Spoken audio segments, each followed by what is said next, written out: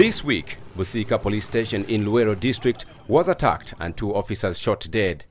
The 7:30 p.m. incident also left 2 other officers critically injured. Preliminary findings by the police indicate that the attackers, believed to be 7, attacked the station from 3 different directions. This is not the first time that such an incident has happened.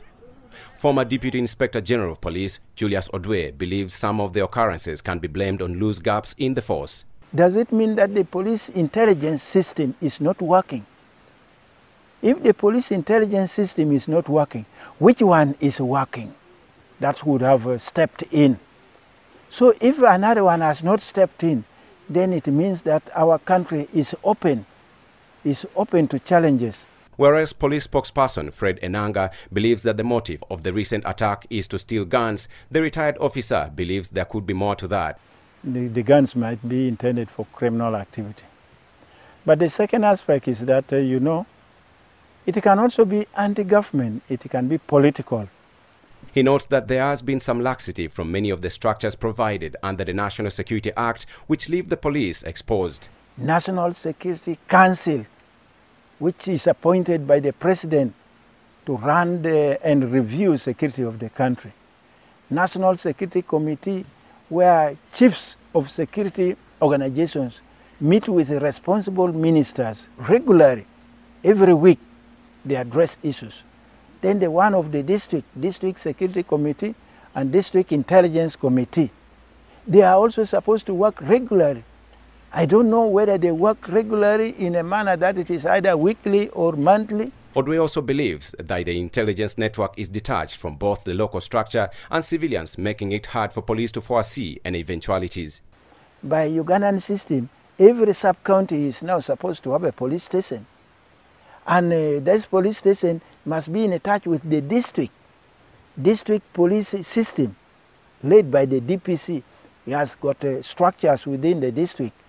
And those same structures are replicated at the sub-county. Even if the local security structures could be functioning well, Odwe, who retired in 2011, doubts if many of their recommendations are acted upon by the top organs. It could be that this matter is discussed either at the district or at the national level, or at the institution of the security organization, say police headquarters. But probably implementation is the problem. Track records show that majority of the past attacks on police posts and their officers have occurred mainly in rural settings. In a town, people may be more well-informed and more conscious about security. But people who have lived in a village with a lot of peace, they even don't mind who is going there. And in the village, people are concerned with other things. Over the years, police have embarked on community policing as a way of improving the relationship between them and the civilians.